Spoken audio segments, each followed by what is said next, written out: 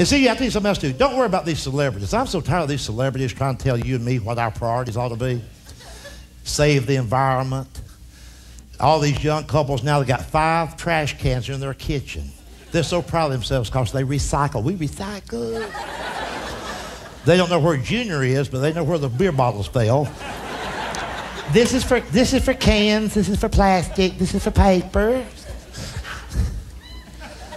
Their lives are out of control, but damn it, they're going to save the earth.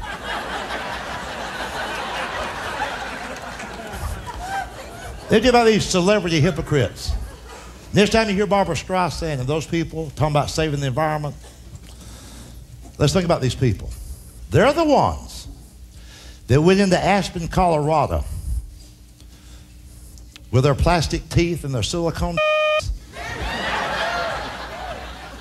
and the bulldozers. And they uprooted trees that had been there for thousands of years to build their little 10,000 square foot weekend hideaway. Aspen is so congested now, they're trying to destroy Telluride, Colorado. Well, after these celebrities got all that built for themselves, now they're lecturing me and you on how to put 5 trash cans in our tiny kitchen to save a damn bush. Barbara Streisand can kiss my eyes. You know, so.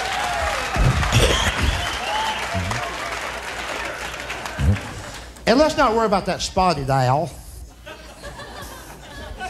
See, you can't say these things at work. You can't, I mean, some of these things are in your gut you can't say. You may lose your job. That don't apply to me. I've already buried all the money I need.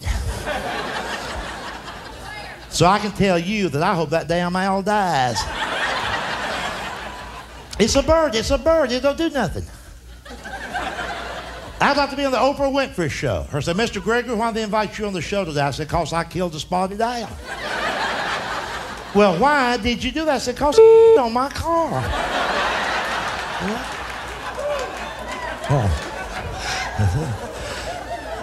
And you and I know nothing too. You and I are supposed to pretend that we're concerned about the homeless. Oh, look. Well, yank. I don't give a rat's ass about them. I'm fed up with them. Here's what you can try. Next time you see the guy standing on the corner with that cardboard sign, I will work for food. You know the guy's been out there every day now for 3 years. Lucrative location. Won't you pull over? Open your car door. Say, hey, fella, I see your sign there. You'll work for food. I got an acre of land that needs clearing off. Hop in. He won't get in. I know, there's a guy a few blocks from my house, same corner every morning, almost for 3 months, getting on my nerves, really. So one morning when traffic wasn't too bad, I pulled over. He had this sign that says, I will work for food. I offered this guy an onion to paint my house. Yeah. He gave me the finger. So the homeless can be rude. You know? Hell, it was a Vidalia.